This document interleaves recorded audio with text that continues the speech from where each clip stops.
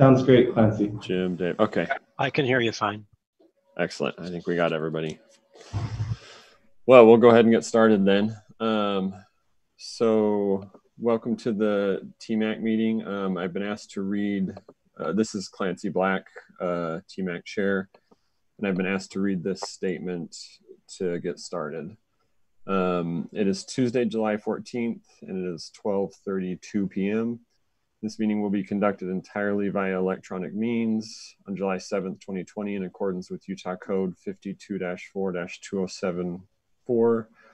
I determined that conducting meetings of the Provo City Transportation and Mobility Advisory Committee with an anchor location, such as the Community Development Conference Room, presents a substantial risk to the health and safety of those who may be present there.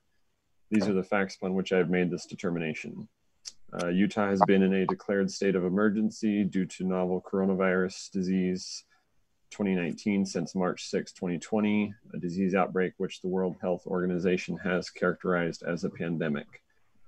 The Centers for Disease Control and Prevention state that COVID-19 is easily spread from person to person between people who are in close contact with one another.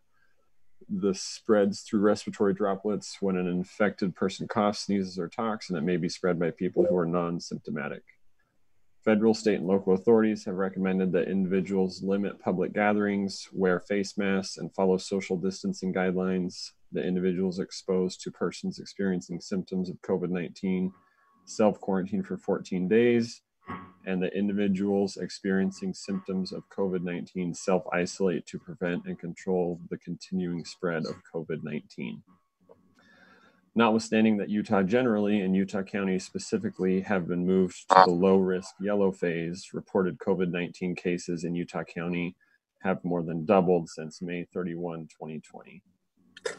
Physical distancing measures will be difficult to set up and maintain in the Community Development Conference Room. This meeting will be available to the public for live broadcast and on-demand viewing at youtube.com/user/Provo Channel 17. All right, made it through that. Sorry, everyone. That has to be read in order for us to hold the meeting digitally without an anchor location. So that's why that was needed. Did I cover that correct, Crystal? Anything else we need to cover there? Oh, that sounded great. All right. Thanks. Excellent. So for introductions, I think we'll just quickly introduce TMAC members. And I think I'll just call everyone out if that's okay for the sake of ease. So I'm Clancy Black, TMAC chair. We've got Joy McMurray, TMAC co-chair. David Arnold, TMAC member. Jim Hamela, TMAC member, and Stephen Manji, TMAC member. And we'll also welcome David Shipley, our city council representative. Thanks for joining us, Dave. Oh, and sorry, Dr. Mitsu Saito, TMAC member. Sorry, Dr. Saito. We'll welcome everyone else, numerous representatives from Public Works and Engineering and Planning. Thank you all for being here, and the rest of our guests. As a reminder, this is, stop me, Robert, if I say it wrong, but this is not a public hearing. It's a committee meeting, so it's for the committee's conversation, but we will be inviting some public comment at various places. That's correct. Okay. All right, well, let's dive into item one then. Invitation from Bike Walk Provo to do a guided tour of downtown. Robert or Mary, I assume one of you wants to start there? Yeah, we're going to let Mary go ahead and do this. Okay. Hi, everybody. Thank you so much for having me. Let's see. Okay, I can swipe and see everybody's faces. Oh, there we go. All right. Well, I'm going to go ahead and keep this very brief. I have a short visual presentation for this invitation, so I'm going to share my screen if I can do that right. Oh, is it okay if I share my screen? It says it will stop someone else sharing. Is that all right, Clancy? I just stopped my screen, so you should be able to know. Perfect. Thank you. Okay. share my screen. Okay.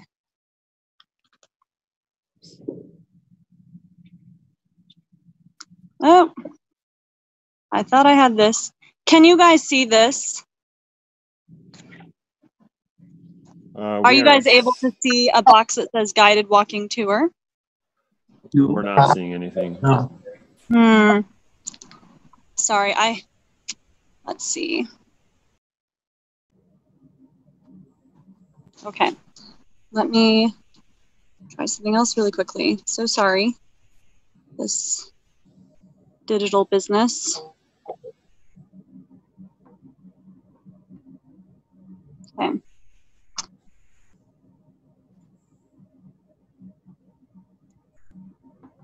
There you go.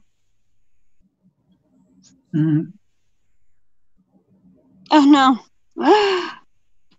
Right. Because I'm doing this on my phone, it is being angry. And I was under the impression that you could just share your screen directly on your phone, but it makes you choose a menu of items. Mary, is this something you've sent to us in the past that one of us could maybe pull up? Nope, I have not, but I could send it really quickly. Robert, Yeah, do you Mary, want to? go ahead and send it to me. Okay, I'm sorry, guys. My goodness, I thought I was all set. No problem. Okay. It is sent, Robert. Thank you for everybody's patience.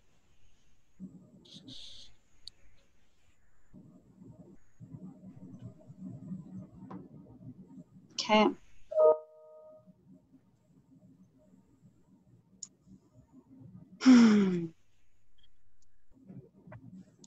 Did you receive that, Robert? Yeah, just 1 second, and I'm going to share my screen with all of you.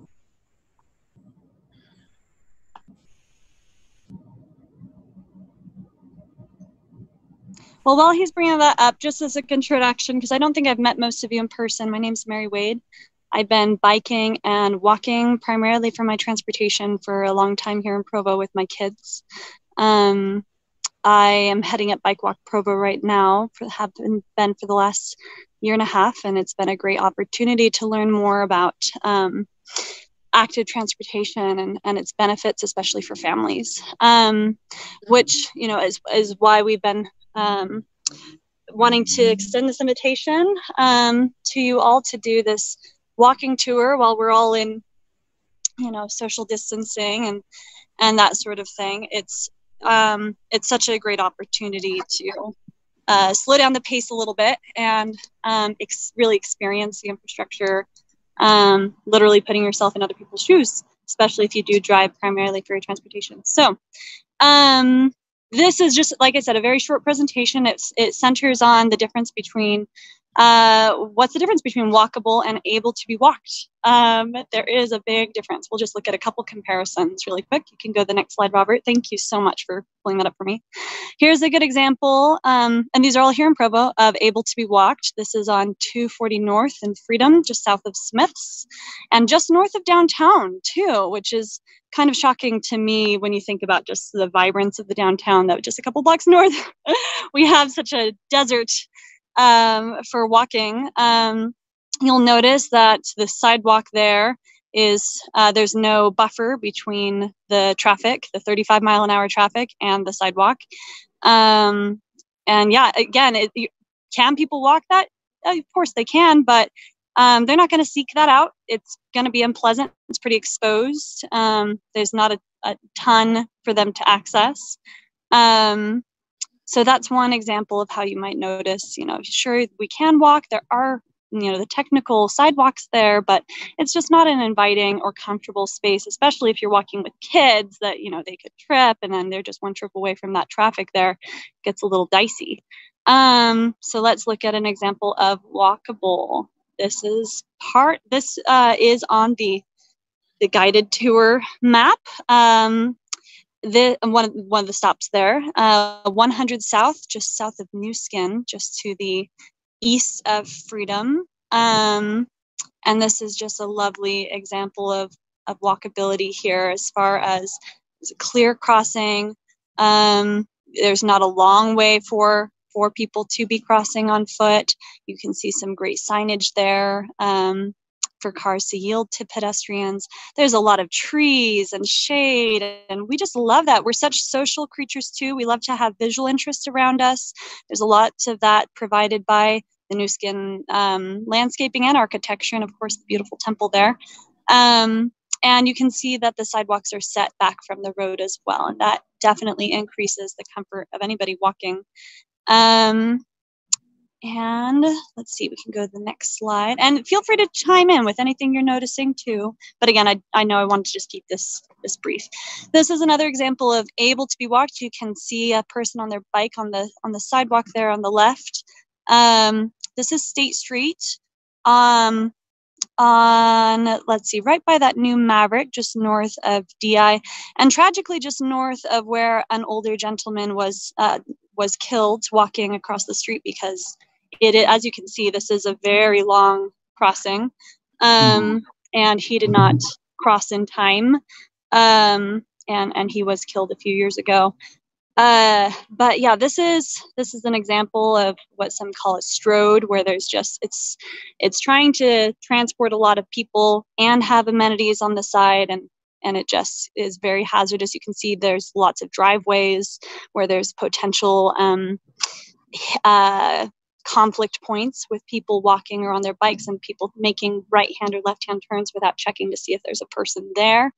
Again, very exposed, not a lot of visual interest. So able to be walked, yes. Walkable, not so much. Obviously, wide streets are necessary at times, but at Bike Walk Provo, we talk a lot about creating a safe and connected network of walkability and bikeability. It's not that we need every street to look like that New Skin Street, although that is lovely.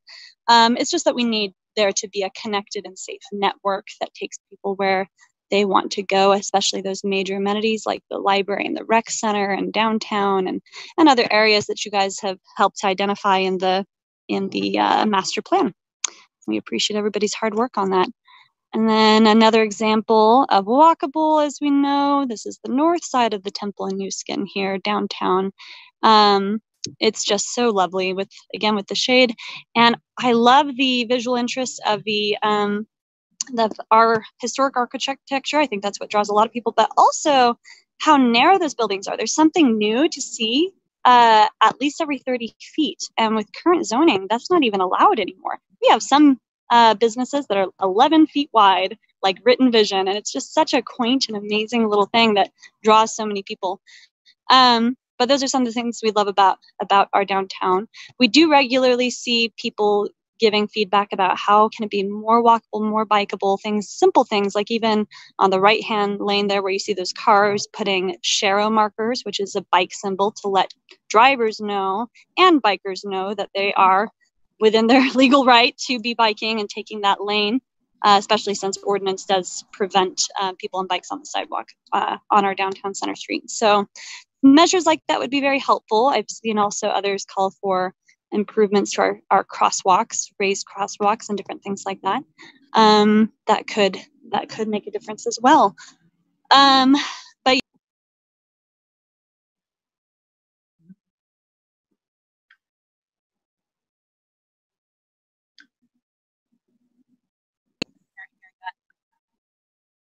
okay, am I still there?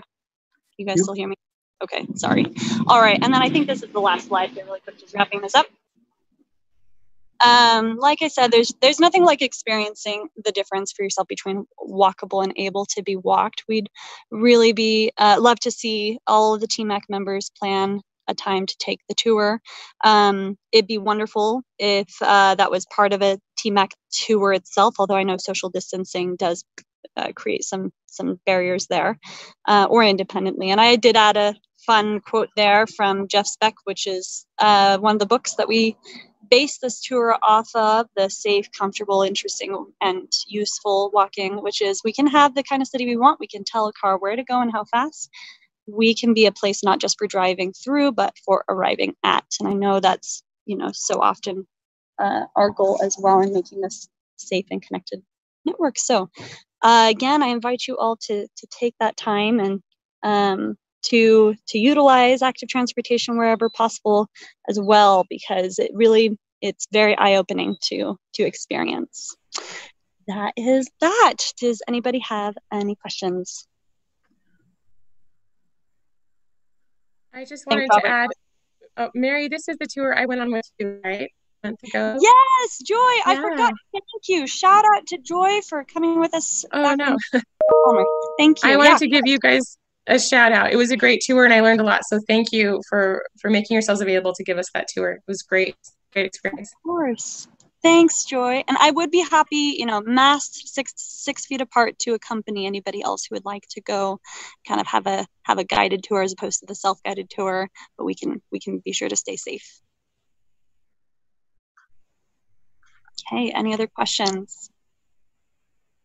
Mary, that I think you'd emailed the committee a JPEG of that tour back in April, so I think we all have access to that. But if it's changed, you may want to send us a new version of that, because I certainly would like to take the time to do it myself. I appreciate you sharing this with us.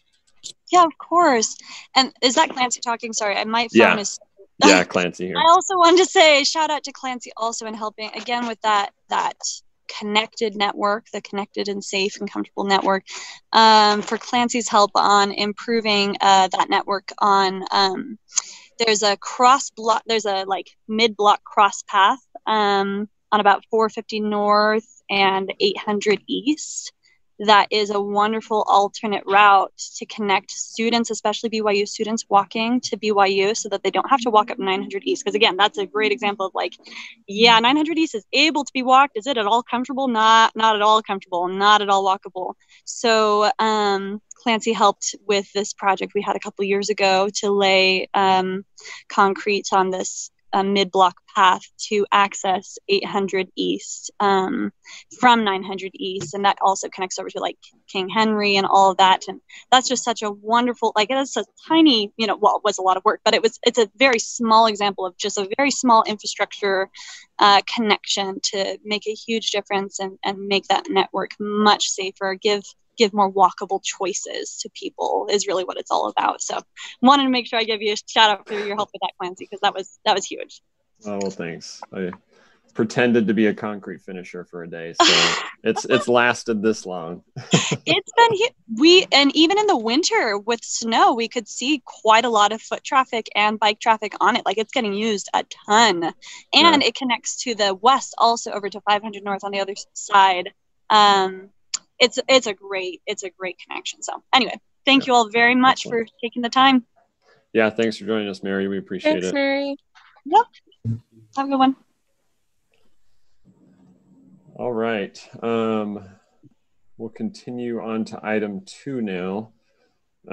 So continued discussion of possible UVX stop in vicinity of BYU Creamery and Music Building on 900 East. And sounds like BYU and UTA, our representatives, are attending. I'll do a quick review from our discussion last meeting. So the idea was presented, and there were some representatives from nearby neighborhood to share their perspective. There was general positive support for the idea of adding the stop for the neighborhood's sake and for BYU and other reasons as well. Our discussion as a TMAC, I think in general, we were all supportive of this and kind of forwarded that support to the council and the administration to consider. I know one primary concern we did have was about potential impact to Wasatch Elementary. And so Joy, if you wouldn't mind sharing for just a minute, Joy is on the community council at Wasatch and so was able to talk to the principal there. You want to share that, Joy? Yeah, sure. So the Wasatch principal just changed on July 1st, but I emailed both the past principal, Jess Hansen, and the new principal, Chris Furman, to say, hey, this is a discussion happening, a bus stop going in on 9th East, very close to Wasatch. Is that a concern for you? Would you like to convene the community council to talk about it? And neither of them were very concerned. They both sounded supportive and didn't feel the need to convene the community council. So they only said they would like to be, they would appreciate it if BYU would make them aware of the construction schedule so they can know and let parents know if there's conflicts with school drop-offs and things like that. So, but neither of them expressed concern about the bus stop. That's great. Thanks for doing that, Joy. I think if this is able to happen, how the design impacts the school will still be critical, but it's good to know that both principals are supportive of that. That's great. We also had a letter from the neighborhood with I think 194 signatures. I checked this morning of support, but we also have another guest today from the neighborhood that we want to invite to share some additional perspective from neighbors. So if I have your name right, David Atchison or Atchison, I believe you're here representing neighbors as well and wanted to share some of your perspective on the proposed idea.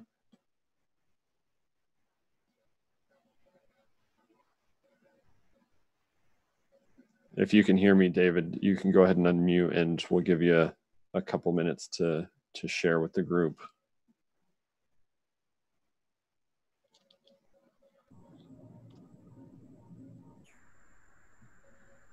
There we go. I'm unmuted. There we go. We can hear you. Great.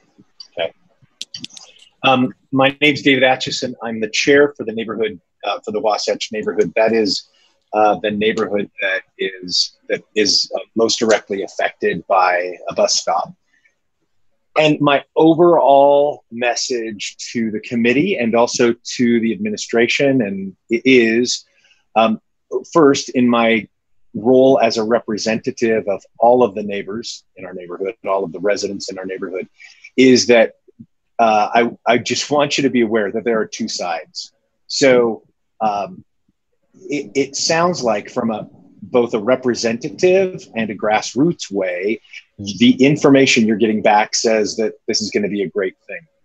The history is that there was a lot of opposition, and I would say it was 50-50 on BRT in general, which is then turned into UVX. So we need to, everybody in this process needs to keep that in mind, that this is not, that if you're getting a sense that, wow, everybody seems to be on board with this, that's not the case. So there are many people who are on board with it, many people who are, and I believe that out of those 194 pieces of feedback you've received, I'm going to go out on a limb and say that not all of those are residents of the Wasatch neighborhood. I think that they are likely residents of the broader Provo community, and that's great to get that feedback. I'm just David, here to say, can you hear me? Just real quick. So just so I can be clear, because I said that the letter says 194 signatures representing 92 households from Wasatch, Oak Hills, and Foothills neighborhoods is what the letter says. Okay. So keep in mind that there are likely 92 residences within those neighborhoods also that would oppose this. So my encouragement is that this process moving forward is not a representative process, but a grassroots process, which means let's replicate to a smaller degree the tremendous amount of effort that went into determining where the original bus stops, where the current bus stops should go. So we need to have a neighborhood meeting. Probably Foothills should have one also. Oak Hills should have one also, but I know for certain that I need to call a neighborhood meeting so that we can get broader feedback from folks that perhaps don't like to write letters or send emails or haven't been aware. And then also from a grassroots effort, I believe that we need to have Wasatch poll actual parents in Wasatch rather than just the community council and the immediate past principal and the current principal, both of whom don't live in the neighborhood and who weren't there for all of the blood and guts that went into this process when BRT was initially established. So also we have two principals who were available or who are available, but who live in the neighborhood and who were principals at the elementary school during the time of these discussions and all of these meetings, Catherine Spencer and Colleen Bensley. And I'd recommend that we get their feedback also. So, another issue is that I believe that there were, I don't know how many studies, extensive studies about BRT in general, and the 9th East stop was included in those discussions. It was determined and negotiated with the neighborhood, especially neighbors along 9th East, that there would be, instead of one bus stop on 9th East, that the compromise was, and it actually was recommended by UTA, that there would be a bus stop. Instead of one bus stop, there would be 2 bus stops, one at the Missionary Training Center and one on 900 North. And that actually, according to the UTA studies at the time, said that would be most effective, that it would serve the most residents and the greater population. So, and according to, as my understanding was, federal guidelines, that for it to be considered a rapid transit system, the stops need to be a mile apart or more. If we actually put in a 3rd stop on 9th East, then it could compromise that. UTA's probably got some good information on that, but those are answers that that the neighborhood would like to see is, does this comply? Does that affect federal funding? So if it does that mean that there's going to be local funding to make this happen? So all that to say, there's a lot of questions. It shouldn't be a done deal. There is not a consensus that this should happen. And there may be in the end, or it may be a compromise again. But what I'm saying is that this is at least a 6-month, maybe 2-year process, as I see it, to determine if a 9th East bus stop should be in. This is not, let's put in a patio this weekend and go to Home Depot and get some stones and set something else. This is a remodel, a major remodel that requires, from my little analogy here, that requires a general contractor probably, right? It's an addition to your home. It requires permitting, licensing, and it's not just a, wow, sounds like a good idea. Of course, let's give one more access point for people to get on and off the UVX system. So that's what I am encouraging everybody that's associated with this. Let's have some neighborhood meetings where everybody gets notice and that we can have a grassroots information system about this. Let's have Wasatch Elementary School meetings as opposed to community council or just principals weighing in, a handful of people. Let's not make this a representative process. Let's make this a grassroots process and get the feedback that we need to get so that people don't come back unhappy, people don't come back and sue because processes weren't followed. And let's take a deep breath and let's take some time to effectuate this change. Let me also say, I think we are going to have a bus stop there. That's just my personal opinion.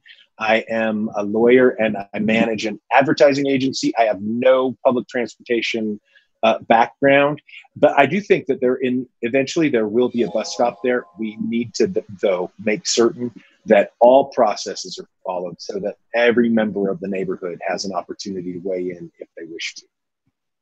Thanks. I appreciate that. Thank you, David. Two comments and a question.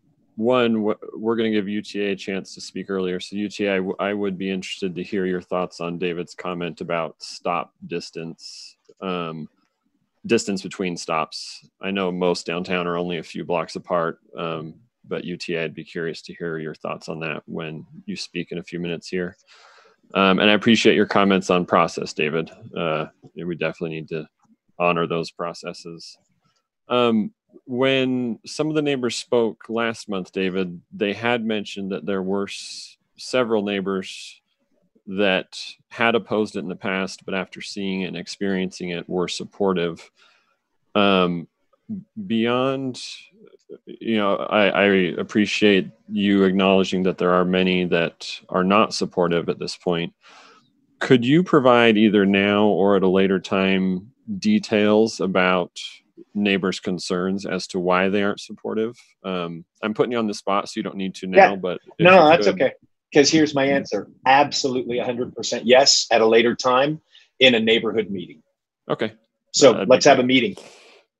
Yeah, it'd be helpful. And let's do it in September when people are back from, so what's that? 6 weeks away. Let's do it after Labor Day. Let's do it when people are back from holiday. And yeah, you will be so pleasantly surprised, maybe not pleasantly, at how many people will be more than happy to share their opinion.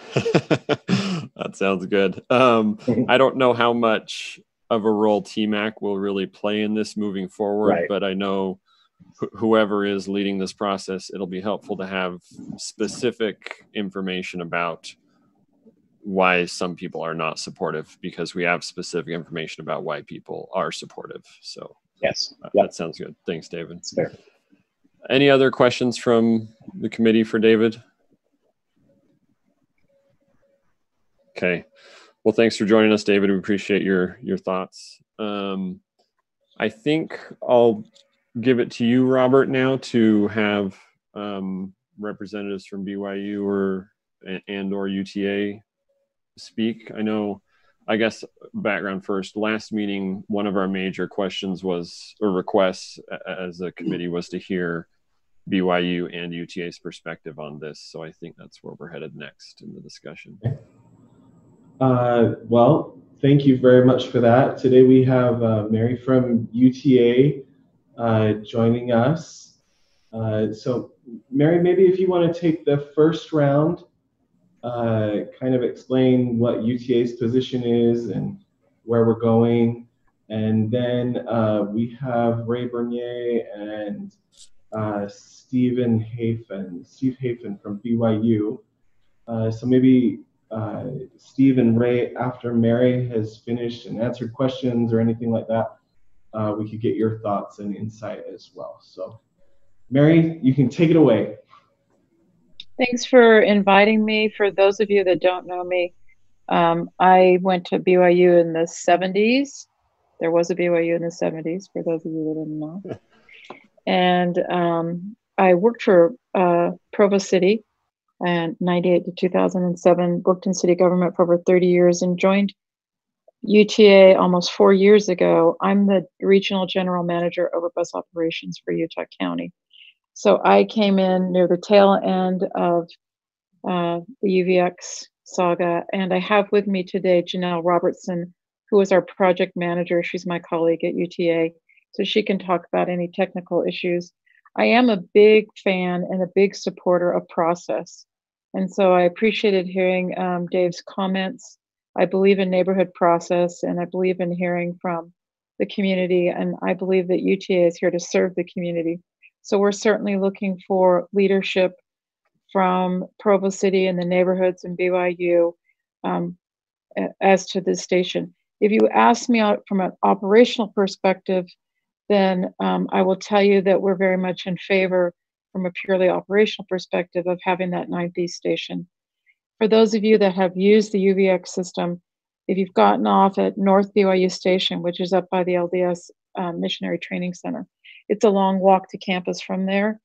South BYU is much more effective, but it doesn't get you as close to some of the places you may want to be. For instance, the Smoot Administration Building. So just purely operationally, and I don't think UTA should just operate purely operationally. Like I said, we are a service for the community, and the context of the neighborhood and the community is always important to me. So I will say the UVX system has been wildly successful. We hoped 2-3 years out to hit 11,000 boardings a day. Year and a half in, we were at 12,000 boardings per day, and that's just prior to COVID. One of the more popular stations on the UVX system is the BYU South Station. It's highly used by BYU. I think the thing that surprised us most is the way that BYU students have taken to using transit, and particularly UVX. When we first started UVX, we do an onboard survey a couple times a year to find out who's riding UVX. One of the things in our last survey, which was last November, we found that BYU is riding UVX a little bit more than UVU students, which surprised us. And we're also seeing an increase in community ridership with about 20% of the folks that are community riders outside of the students. So I would be happy to answer any specific questions. And if we get really technical, of course, we have Janelle online, and she lived through the whole history. She was on the project for 10 plus years, and she can talk to, we do have identified where we would put a station in our original plans. If we were to move forward, I assume it would still go in those places. We can speak to any of that, whatever is your pleasure. We certainly would be happy to support the neighborhood and sharing any information. We're not going out to advocate for a station without the support of Provo, BYU, and the neighborhood.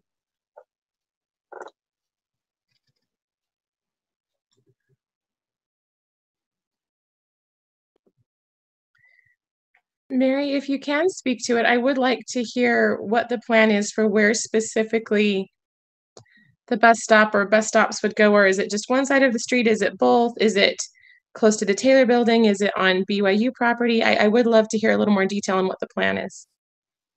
So I'll have I'm going to turn it over to Janelle, and she can speak to that. I can tell you historically where we thought we would put the stations. Mm-hmm. And of course, it'd be presumptuous on our part to do this without talking to BYU, because it is BYU property. We've talked generally, but we haven't moved forward on trying to do something. We're not trying to rush to do this. Dave's absolutely right. It's a big commitment.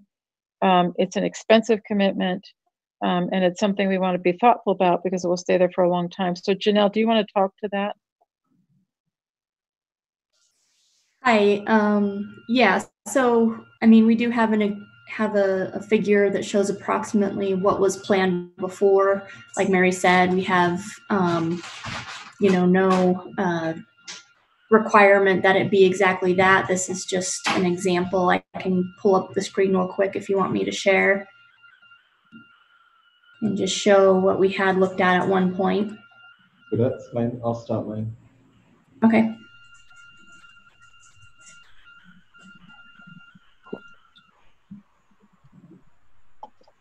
Still saying oh, there we go.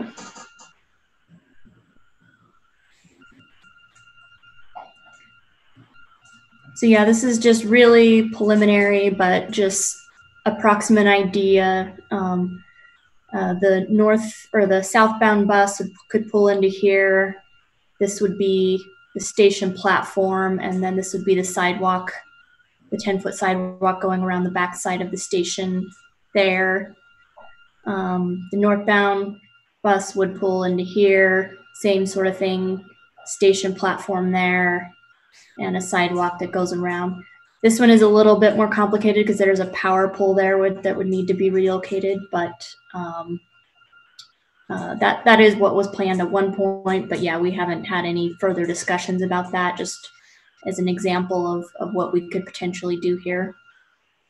Do people need orientation for this map? Do you understand where it is? Because I don't know if people know where that is, Janelle.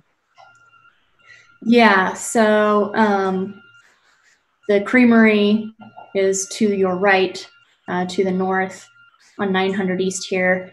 And then to the south here is the campus.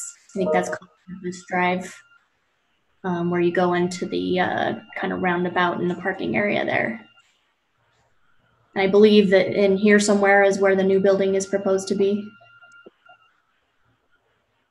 That's correct. I have an image if you would like it. This is Ray Bernier. I've got an image of the location of the new music building, and Janelle, your sketch on the west side of 900 East. I've got a sketch showing kind of that approximate location. We double checked it just with our design team to see if in fact it could still fit there. If you'd like me to screen share, I can certainly do that as well. Stop sharing. Let me see if I can screen share quickly and pull that up. Can you see this image? Yes. So this is the 900 East along here. This is Heritage Drive coming in, and there's the access on the north edge to the Law School Music Building parking lot. Lynn Schofield, the city fire marshal, asked if there could be an access way in for fire trucks to come off of 900 East in this location, and part of the CRC process for the music building. And so we've shown that, and our concern was, do we have enough ability to get in? This is the location. We put it on this plan just as a test, and certainly we haven't reviewed this with anyone. And so this is all just suggestive at this point, just an idea. But the idea that if that location, there's the northeast corner of the music building. So the music building is all, south of this in a sense. There's a sidewalk that comes off it, a 10-foot sidewalk coming past it as it comes around like this. So that's the idea on this side of the road. Hope that's helpful. Thank you, Ray. That's really helpful. This is David Atchison. Is it okay if I ask a question? Yeah, go ahead, David. Yeah. Ray, as you know, the last round that we went through with our neighborhood was parking and parking spaces being taken by the music building. And from my opinion, we got to a really nice place with that. Does this remove or eliminate even more parking spaces? Do you have a sense? Yes. So let me answer that question.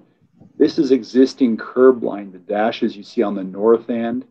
This is a reworking of this corner, which was in the plans that we took to Provo City for the music building. This addition is a result of the CRC. The existing curb line along 900 East is right here. And to be able to get this to work for the fire truck coming in and out, and also for, we think, buses to get turned in here properly, the UVX type bus, we have changed the location, or we show a proposal or an idea to change the location of where that curb line would be. It would tie back into this location, and it would tie back in up here as well into the existing location. We showed some bollards here, but you can see they'd be out in the drive aisle.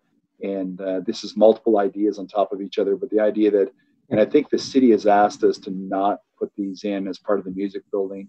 We are putting in the concrete as part of that, because the idea that the city fire department wants to be able to fight fires from the north side of the building. And even though you can access the parking lot from the north, and they came over and tested that with their ladder truck, they felt that having these two ways in and out would be very helpful to them in terms of that.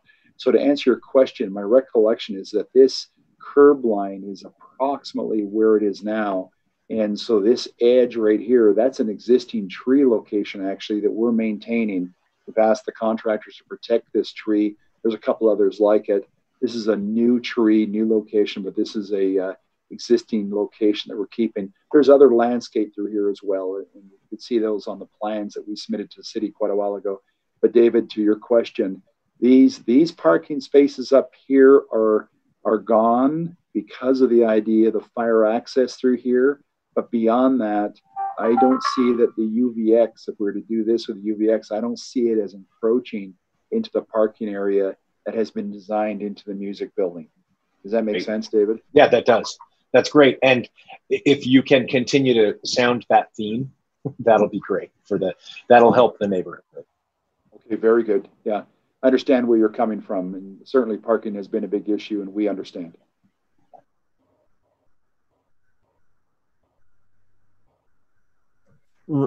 Ray, this is Clancy here. So to make sure I understood, that sort of in the bottom right of your image, that cross-hatched area, that's where you're saying you kind of just put that in as a test to see if you could fit the UVX stop there.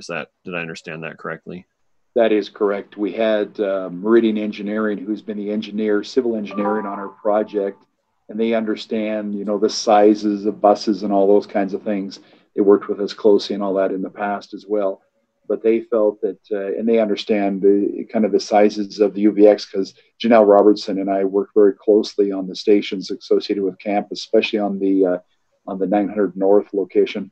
So we have an idea what those are. So we shared that with the civil engineers, and so they came in and put in this crosshatch area, as you asked, Clancy. And yeah, that's an approximation. And again, we're not trying to be the architects for it. I think that's up to Janelle to decide what she wants to do. We just looked at it to see, in the context of its relationship to the music building, is it too close? Can you get a bus in and out of here appropriately? Stopping distances, those kinds of things. We think that this is a good approximation, but again, if design actually does, if this gets approved, and I like all the processes that you've been talking about here today, and certainly we'd love to participate if, you know, on either side. If this thing doesn't go, we understand, we're supportive. If it doesn't, if it does go, again, this is BYU property. Part of this is BYU property. Now realize that there's a centered lane, so to speak, that is unmarked in the 10-foot sidewalk, and the city owns from that line outward currently to the curb. BYU owns from the center inward. Mayor Curtis, David Graves, and others were part of that decision making as we decided to expand that sidewalk back a number of years ago. So when you can see it, it's slightly on the BYU property here. You can see that. But in the context of it, we think this is a good approximation, Clancy, to answer your question. Excellent. Thanks, Ray. Janelle, this is Joy. I have another question for you. Could you speak to David's question about the length between the bus stops, the north BYU stop to this more central BYU stop to the south BYU stop, what those would look like? Yeah, so there is no requirement, so to speak, of spacing between stations. Clearly, you don't want a bunch of stations very close to each other in low density areas. But as you mentioned, Clancy, in downtown Provo, it's a high density area. The stations are much closer to each other. So there's no requirement that way. I think the location of the stations at BYU were a result of that process that we went through with the neighborhood and getting their perspective, not a solely operational decision. We did have the station in this location originally because it was it made sense from a spacing perspective. But the changes we made were very much as a result to make it work and make it work for the neighborhood as well at the time. So does that kind of answer your question, or? Yeah, do you know, are we looking now at half miles between stops? If you don't know that off the top of your head. I'm not exactly sure the measurement between them. Okay. I could get that information and let you know. Again, Joy, this is Mary. We certainly see the ridership. We're usually driven by ridership. We are attracted to ridership. Certainly the numbers that are going to BYU would tell us that it makes sense to have a station there just from a numbers alone perspective. Okay. Yeah, every time I ride UVX, it seems very busy at both of those BYU stations, certainly. Clancy, can I ask a question of Mary and Janelle, kind of going off Joy's question? Janelle and Mary, is there any operational concern with putting an additional stop on 9th East, of how that might interfere or operate well with the two existing stops? Are there any reservations, any concerns, or would it be just fine? The only concern I have from an operational perspective is making sure that the stations are designed so that the buses can get in and out of the traffic flow. 9th East is a problematic area for anyone driving, not to speak of a very large bus. And so my only concern is that it's designed in a way that we can get in and out of the traffic flow.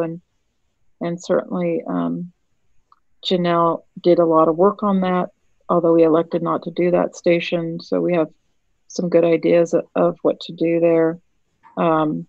We think it, like I said, seems logical because of the numbers of people that are riding. Thank you. Clancy again here. I have a question. Maybe this is for Ray. The drawing you're showing, the music building is on the bottom of the drawing, the south. Is the music building changing that I think it's Campus Drive that leads to the roundabout, or is it between what we see here and that road? Is that road staying as is? The campus lane is staying as is, to answer your question correctly, other than we're going to be putting a turnout side lane, so to speak, on the north side of campus lane. I don't have the drawing here in front of me that I could show that to you, but we did have them with the city, and I'd be happy, Clancy, to get the drawing and then share it with you. But the idea that there is a turnout lane as people come, let's say they're coming southbound along 900 East, they come down to the campus lane and they turn into campus lane. Maybe I should try to pull up an aerial map if you would like me to, and be able to see if we can show what we're talking about, just using Google Earth or something. I saw one up a minute ago. If someone wants to. Robert has one, don't you, Robert?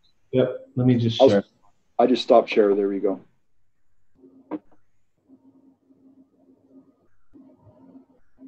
So Clancy, I'll say this in an approximation. So if we could zoom in to the law school area there, and I'll pull up on it a bit there. As you come down along that right turning lane on the southbound, there you go. As you turn that corner is staying intact. But you can see there's a bit of an offset that occurs within the first 100 yards or so. We're going to be carving into that and allowing for a drop-off zone. We explained this in the planning commission type meeting, so people understood it in terms of traffic flow and parking needs and things of that nature. But we think we could fit 4 to 5 vehicles regularly into a zone right about where that arrow is, each side of that arrow for another, 40 or 50 feet each side. And that's the only real change happening within the campus lane. Does that make sense? Yeah, definitely. Thanks, Ray.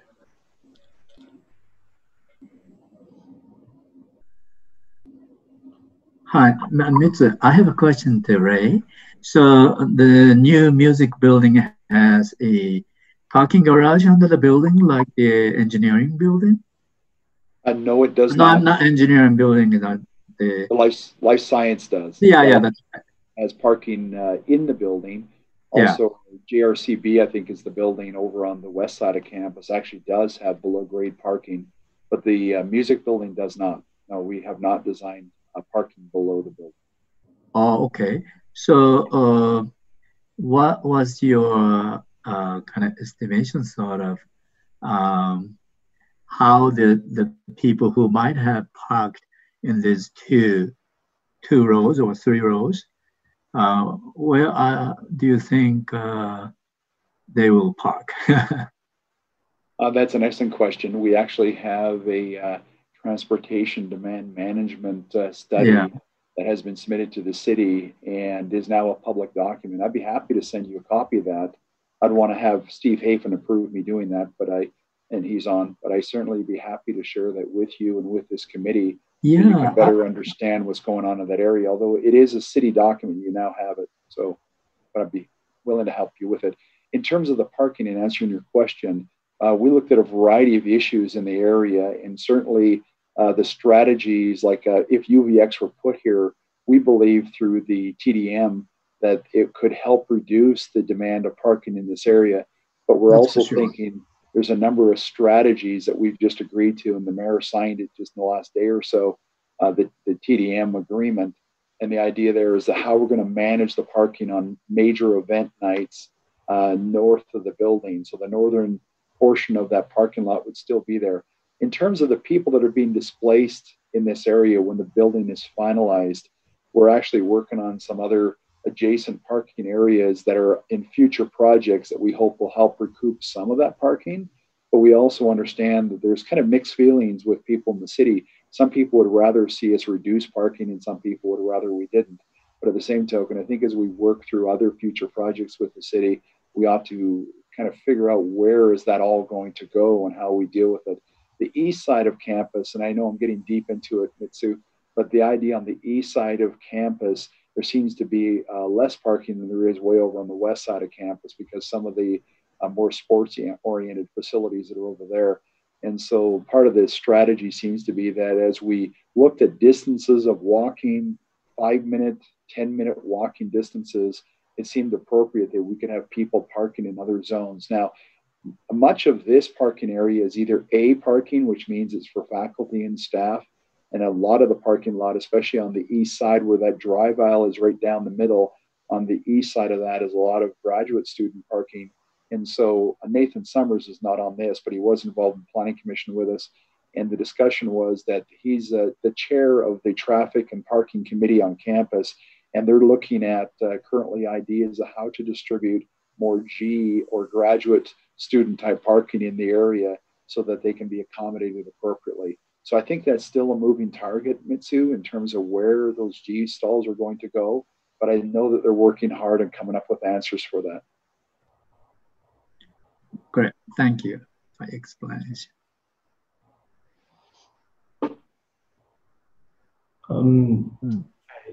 Ray and Steve, anything else you want to add as far as BYU's perspective on a UVX stop along this area? I think as I was preparing, and a team of us were preparing for the Planning Commission meetings, one of the questions that I did ask of our administration was, are we willing to participate in the UVX along this area in terms of the land issue? In other words, will BYU be willing to designate some land, and probably in similar type agreements? And Janelle, I don't know the specifics, and we actually have one of our campus attorneys, Chris Bauer, is on this as well, and he may recall because I know he was deeply involved in that. So perhaps, Chris, if you want to talk about that, you can. But I asked for permission to talk about this in Planning Commission, and it was granted with the idea that, again, we went into Planning Commission saying, we understand Dave Atchison's position that there's people in the neighborhood that may not be in favor of this, and there's other people that may be in favor of it. And we didn't want to become the decision maker on that, in a sense. We're not going to champion the cause. That's really for others, but we're willing to participate. We do think it'll help the area. We do think it'll help the music building. But the idea that there could be, land that BYU would then put on the table. So, and again, I hope I'm not speaking out of turn, but we do have others on here like Steve Hafen, who's now coming in to be the AVP for our University Administrative Vice President. You may want to speak to this more accurately than I can at this moment. But the idea by the Taylor building, I think it would be on BYU property. I showed a little bit of an indication on the sketch I had that if it stayed north of the music building, it would most likely be partially on BYU property. Let's say for some reason he decided to put it down by the ROTC south of Campus Lane instead of north of Campus Lane for some reason. And again, we haven't worked with anybody yet designing this stuff other than a long time ago with Janelle. There could be options that ought to be looked at with regards to it. Hope that helps. Thank you. This is Steve. If I can just chime in really quick and just add to what's already been said. I appreciate the perspective that Ray has provided. I would just say at a very general level, BYU has been extremely happy with the partnership with UTA and the outcome of UVX generally. And we also, I would say, are very, very supportive of the process that multiple people have talked about. And as Ray just stated, BYU is not in a lead position here, but will very much be at the table, be willing to support. I think we're generally very, very positive about the aspect of an additional station on 900 East. And so overall, we are excited about the discussion. We'll support the process. We'll be at the table, and we'll contribute where appropriate if the decision is made to add these UVX stations. But that's where I'd say we're at as a university right now. That's excellent. Thank you, Ray and Steve. I know that was one of our, whether we said it out loud or not, that was one of our major questions. So that's really good to hear. I appreciate you sharing that. Do we have any other questions for UTA or BYU from the committee or staff that we want to bring up right now? Yeah, just out of interest, how would it be paid for?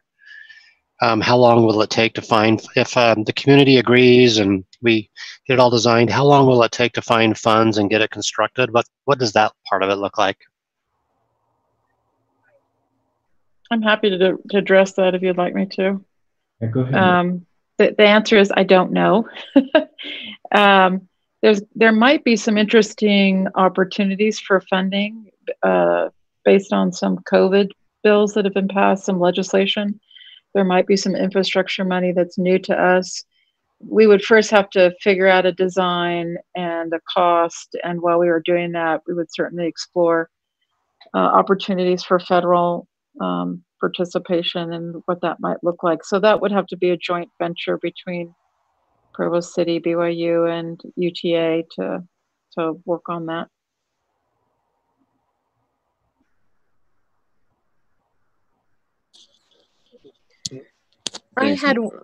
Clancy, I had just one more thing I wanted to mention. I'm sure BYU and UTA are wonderful representatives are aware, but that sidewalk coming down 9th East towards Wasatch is part of our safe route to school.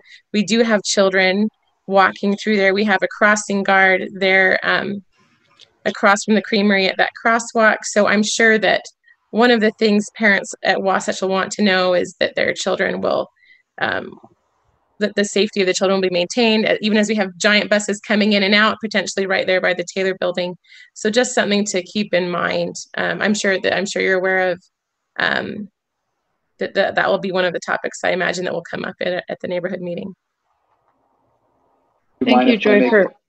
Oh, I was just going to say thank you for bringing that up. We don't do stops along 9th East on any of our buses. And we do go through a lot of neighborhoods that have this kind of impact, and safety is a priority for UTA. So we certainly would want to focus on that.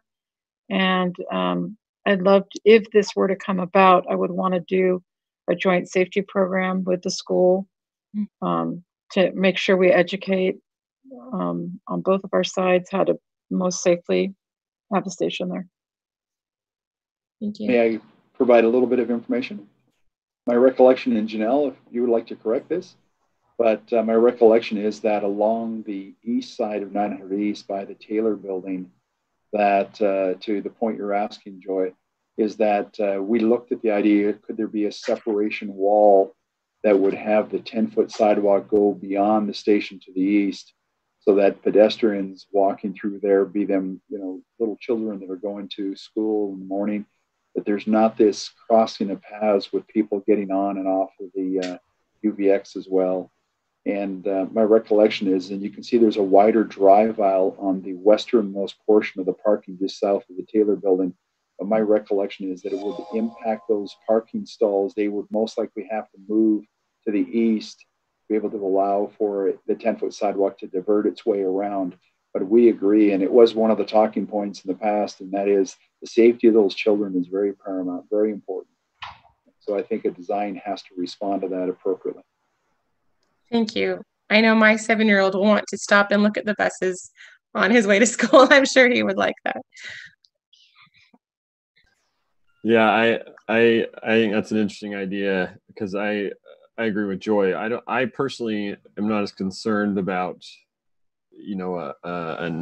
a crash incident where a child was hit. I'm very concerned that no children get hit. But the more likely scenario that seems more possible is a child accidentally going the wrong direction and ending up on a bus. So separating or something like that. I'm very interested in some sort of plan to that effect. So I like that general idea.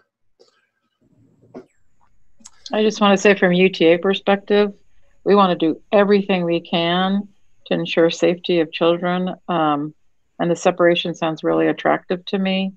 Certainly we would also, if a small child got on the bus, I promise you that our operator would be calling the dispatch to find out what we should do. But I really like the idea of the separation. That sounds really positive. I like that too. All right. Oh, go ahead, Robert. I was just going to say, Clancy, since we have Mary and Janelle with us, Mary, would you mind just giving a quick update about the Central Corridor study? I think the TMAC members would be really interested in that, and we can have a further discussion later on, but maybe just kind of let them know what's going on with that. Yeah, that would be love to.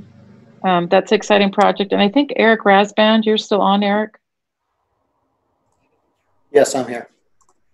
Eric is our project manager for the Central Corridor Transit Study, and I'll give just a real high-level overview, and then Eric can chime in. This is an interesting project. Pardon?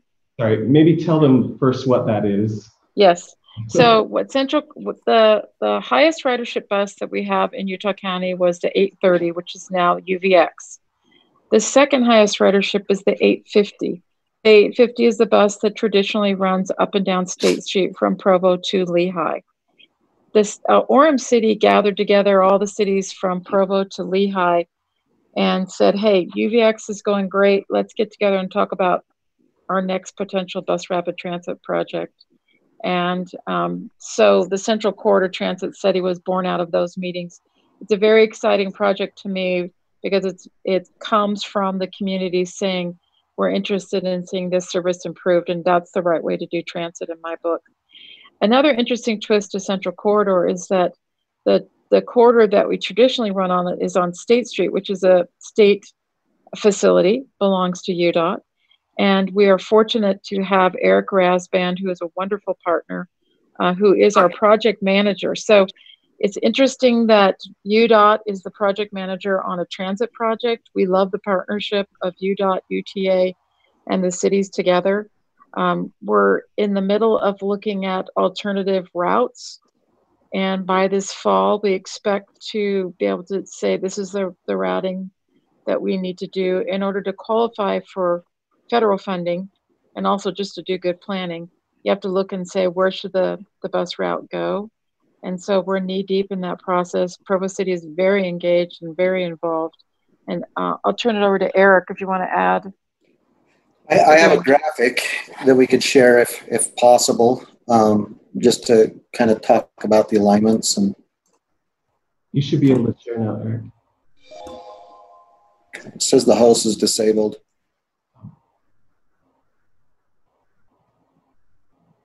There we go. Can you see that graphic okay? There we go. Okay. So we have, up here at the north end, we feel like here in Lehigh, we're going to tie into what's going on with the Point of the Mountain study and the redevelopment commission that's occurring up at the Point of the Mountain. At this point in time, it appears that study is really going to end here at the Adobe location. We're evaluating a couple of options through the Lehigh area. One is to tie into this Adobe station along the rail route, or to take State Street and some of the local connections over to the Lehigh Frontrunner. If we ended up with this red alignment, we would evaluate an option probably in this area to come over and connect across I-15 from that rail alignment over to the Frontrunner station. Then generally through the southern part of Lehigh and American Fork, Pleasant Grove, the State Street corridor is pretty much the corridor, maybe a little deviation here on Pacific Drive in the downtown American Fork area. At North County Boulevard, all of the communities are a pretty high agreement that North County Boulevard is an important corridor. So we're turning down that. And then here in Linden, there's three options through Linden, Vineyard, and Orem. One is the State Street corridor, just continue down on State Street. Another one is to take Geneva Road or to 800 North. And then the final one would be Geneva Road over, picking up the UVU Vineyard campus that exists. And then across 8th North. And then through Orem down through North Provo. State Street is really the option. 500 West is State Street from a U.S. highway. It's US 89. We have the hospital. Generally in this area, got the development up at 1720, 500 North. And then here in the downtown area, there's 3 or 4 options that we're evaluating. Our primary alternative we're looking at is 5th West, past the new city center area and North Park, and then to 3rd South and across over to University Avenue and crossing over the existing rail line over the viaduct at University Avenue and then coming back into the Frontrunner. We understand Provo's looking at some options of grade separation over the railroad. One of the options that they've talked about is here at 5th West. Continuing over, and then we take it over to 920 South. this option kind of builds into maybe a spur over to the airport in Provo, or maybe down Center Street out to the airport. Are some options that would be dealt with at a future date. But looking at opportunities to bring in and tie into the downtown center and the businesses, and provide more transit options to the downtown area here in Provo. But we feel like that hospital is a very important generator. I think the hospital might be the third largest employer in the county. And so it's a very important location for us as we're evaluating this option. As Mary stated, this has been a great partnership with all of the local governments. It has been driven by the local governments, and we're just working with them to hopefully understand their vision as we move forward. So are there any questions? Eric, I have a question. Could you, since we're all very familiar with UVX at this point, could you speak to how the purpose and motivation for this route is different, and how it's serving these cities in a different way? Yeah. So Mary talked about the two highest ridership routes. UVX is by far and away the highest ridership route in Utah County. The 850 is the number 2 ridership. The UVX is really driven by the student population. And this 850, this north-south trip, is really more driven to the commuters. So it'd be connecting the Silicon Slopes area, business, that Pleasant Grove, American Fork area, the downtown districts. Pleasant Grove is turning out to be a version of Silicon Slopes with all the businesses that are in that area off North County Boulevard. Orem has big visions of redevelopment along State Street with high density nodes, mixed use development, and basically 1600 North, 800 North, Center Street, 400 South, 800 South and University Parkway, trying to build transit oriented developments in that area. Vineyard has a area really right here where the cooling ponds used to be for Geneva Steel. That area is the downtown district of the town of Vineyard. It's currently dirt, but they have a lot of plans. They're projecting putting about 40,000 residents into that area of Vineyard. It's an area similar to the size of downtown Salt Lake City. So they're talking high-rise buildings, multi-use apartments up high, residential down low, and maybe even some office in the middle. So lots of options available to us. The land use, the growth that is occurring in Utah County. If you look at Utah County and compare us to all of the other counties along the Wasatch Front, you can take Salt Lake, Davis, Weber, and even Cache, and over the next 30 years, Utah County's growth is going to exceed all of those counties' growth combined. So we're changing the way that Utah County has been. It's going to become one of the economic drivers of the state of Utah. I was born and raised in Provo, and there's a part of me that's excited about where we're going, but a part of me that wants to see the old Provo. It's just part of, we're dealing with what's happening right now. Thank you. That was very helpful. This might be a little bit of a premature question, but if you choose the route that goes along State Street, would you then do some kind of spur to get over to Vineyard, or would you try to connect that with UVX somehow, or you'd find some other way to include it, I presume? If we can't answer that question today, something that Mary's been very focused on is whatever we deal with this central corridor study, and whatever the outcome of this study is it cannot be the solution for everybody. And at the end of the day, we need more transit than just this alternative. And so there likely are going to be following studies and projects that implement more transit in the county. Again, we're going to add about 1 million people in the Utah County area, will become the size of Salt Lake County. by year 2050. And so we, in order to accommodate that growth, we have to have more options available as we grow. Thank you. And I love the inclusion of the hospital. I think that's been one of the most glaring omissions in our transit plan for a long time. That's great. Yeah. And the sorry, the airport. The airport. So sorry. Yeah, I want to echo that. The hospital and whole Cougar Boulevard area, it's great to link that in. On that note, was the Riverwoods area, there's housing, commercial, and business in that area. Was it ever part of this conversation, or was it primarily just focused on the State Street corridor? Because I love this idea and it connects everything, but I feel like Riverwoods is still that out there, would love to be connected somehow. We actually have a bus that goes out to Riverwoods, and have had one for a long time. It's not a part of this project. I always tell people this project can't answer all of our concerns.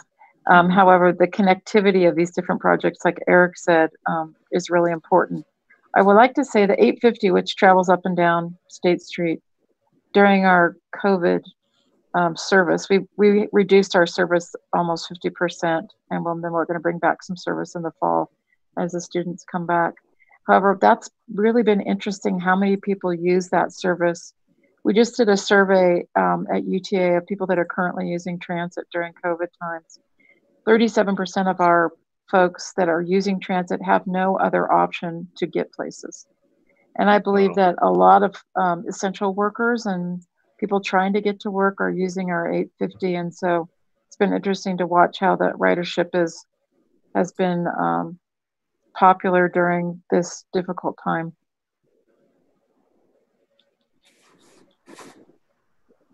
Thanks. Thanks for providing. Actually, I have one question to Mary.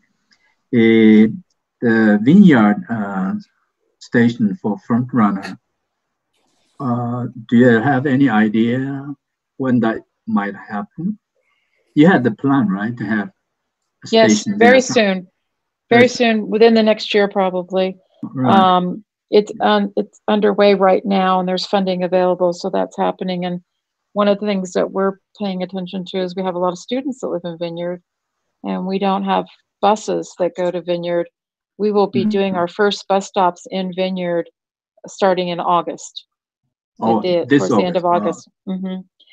So while the station is being worked on, we're certainly going to be running buses. So right now, if you're a student and you have a student pass from UVU or BYU, and you need to get to Orem Front Runner or UVU or BYU, you have to take quite a hike to get there, but we'll be picking them up in the fall. So we work very closely with Vineyard. They're a very transit-friendly community.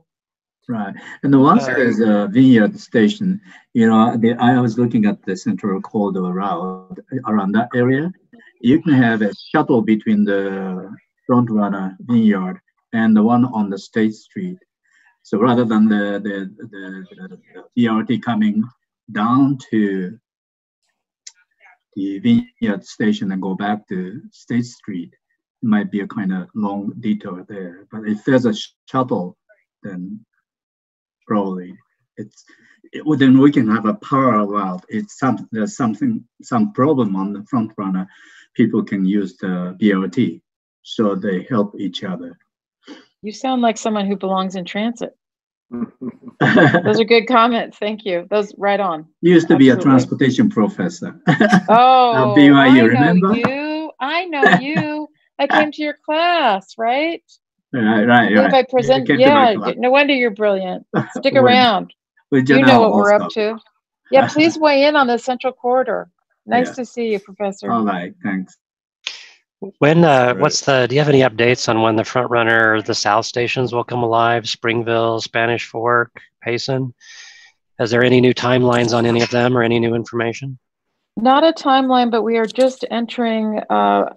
We're going to select from an RFP for a consultant to do what we're calling South County Transit Alternative Study, and we're going to be looking at What I like to say is let's not wait till we're ready for front runner. Let's grow into our transit, get people ready now to use transit.